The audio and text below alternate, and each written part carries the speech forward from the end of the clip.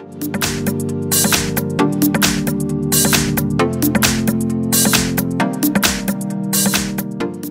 I've got Samsung Galaxy Note 10 and let me show you how to activate airplane mode on the following device. So we have two methods. Let's start with the quicker one. Simply slide down the upper bar and here you will notice flight mode. Simply click on it and that's it. From now on your device is in flight mode, so you can easily fly with it. You have no connection to any network. Then you can switch it off the same way.